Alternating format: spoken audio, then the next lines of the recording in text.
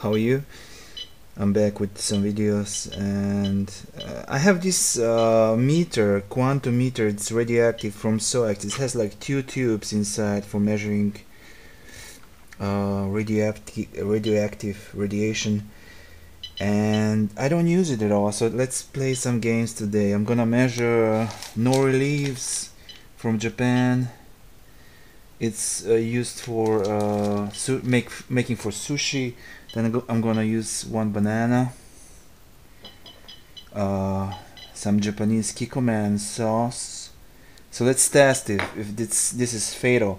So let's just talk about these machines. It measures radiation in microsieverts per hour. So right now we have like 0.2 microsieverts per hour. So per day we get like times, let's say times 24. So I don't know, like that's like 5 microsieverts per day. So I was just reading some stuff online, and if you take a dental x-ray you get like 40 microsieverts per radiation. And if you take a mammogram it's like 3000 microsieverts per immediate dose. So basically usually we get here it's 0.22. It's like general radiation all over the world where there's not like some radiation present. And it says here radiation background normal 0.3, and it just measures all the time, like from both sides. I bought this because I liked it better. It's really small. I had like this, but it's Russian, so I read the good things about it. So yeah, in my house here in the neighborhood, it always shows 0.20, 0.16, 15, 22. So that's none of concern.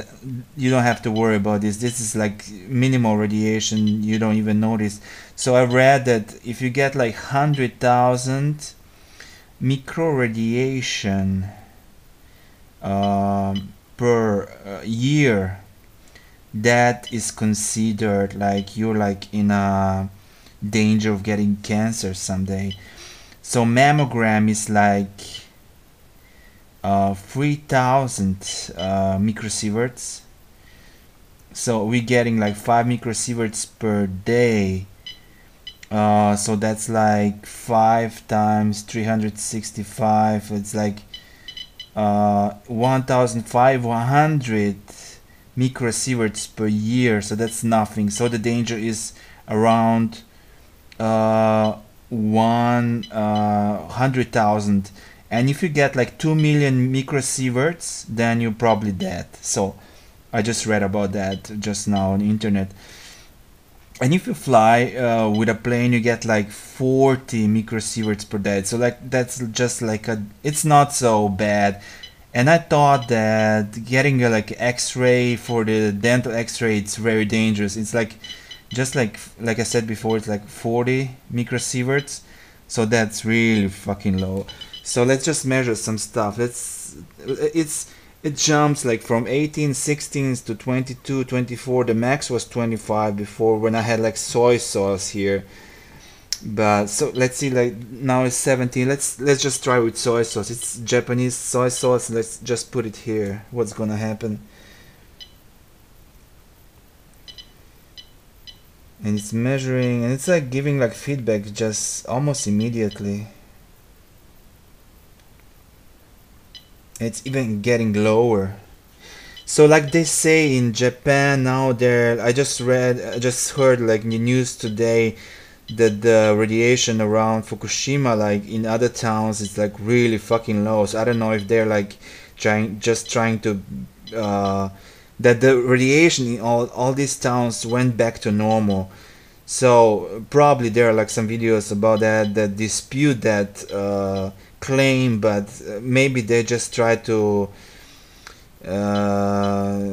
make people not panic. But Japanese people are always like what you tell them they were gonna think. So like they are really oppressed, I think, from their government and from their culture. So they don't give a damn about this radiation. And so there's no changes with this. Let's change it with nori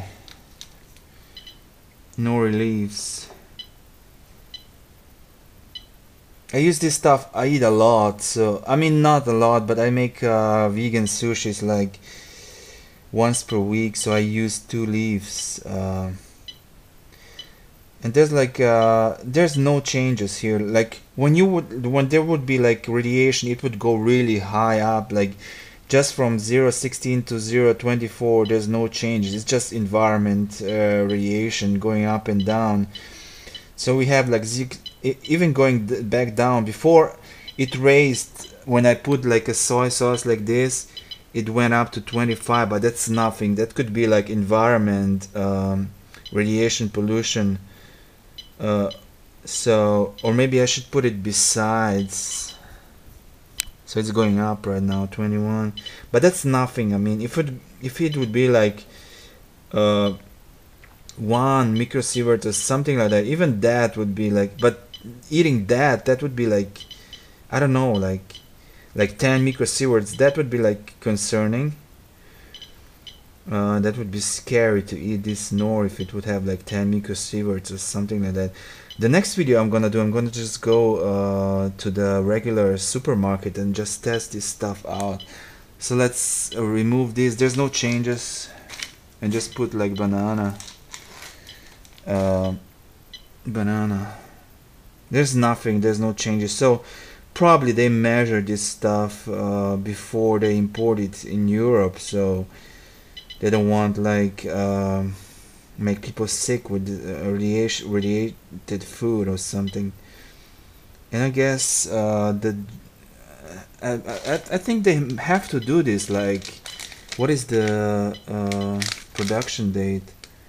It's probably made this year or something. It cannot be older than the Fukushima explosion. So I think the food from Japan, I think it must be like, it's probably tested.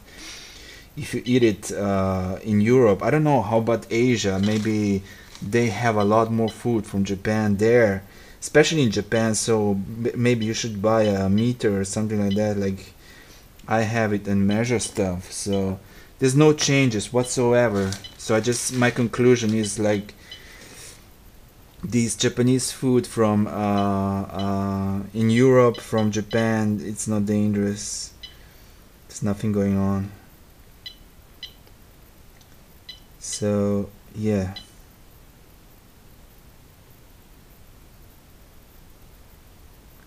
And comment me. I have like new meters for high frequency field. Just comment and like video and tell me what to measure next, and I'm gonna do it. I have no problem of doing that. So just write comments in YouTube and subscribe, and I'm gonna do everything I can just to measure stuff. I mean, I left the channel alone for a few years, I don't know, and I'm getting back. So I need to get some views also. I mean, YouTube pays you like for nothing. I mean, for having like a hobby like this, and if you have good views, but you know. So thank you very much, and subscribe and like and comment. Thank you very much.